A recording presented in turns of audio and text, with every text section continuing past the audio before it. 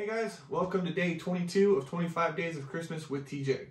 So far we've been taking a look at most of my items that came via Christmas presents in the past. We've gone all the way back to the 90s, some more recent.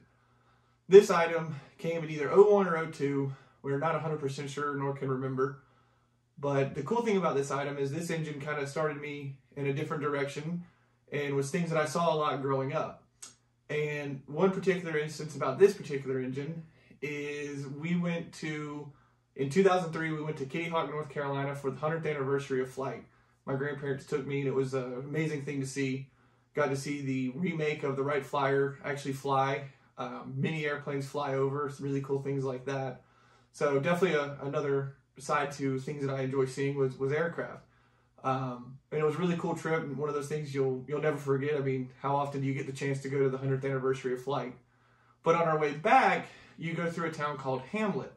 And for many people that are big into railroading would know that Hamlet is a large hub for the CSX railroad today. And stopping back through, I actually got to see in real life the engine that I was given a year or two prior. And that engine is this CSX AC6000 601, the Spirit of Waycross. Now, Waycross is Georgia, but it was in Hamlet when we saw it. And there's some photos that we got to take of it. So it was really cool to have gotten the model, then go on this really once-in-a-lifetime trip, and then on the way home see an engine that I actually have a model of. And this engine right here was the beginning for me of CSX. Now, obviously, you can see here behind you, I am a fan of CSX. Started out with chassis and kind of blossomed into CSX. And the cool thing is I have a couple other engines.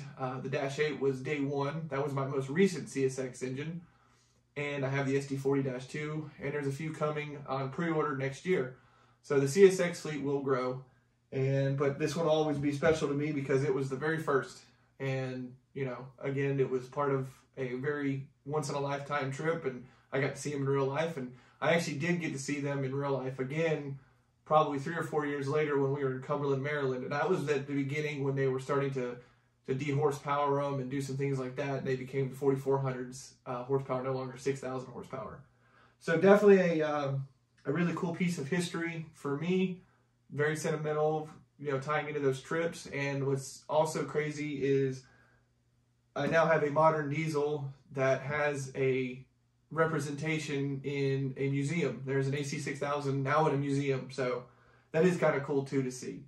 But we'll go ahead and get it running around the layout. Hope you guys are enjoying everything so far, and we're gearing up for Christmas. Again, I really appreciate all the comments and likes, and I really hope you guys are enjoying these videos. And Christmas Day, again, is going to be the grand finale, and I got a lot of cool things planned for that. So I hope you guys are enjoying it, and we'll be able to check in to see that.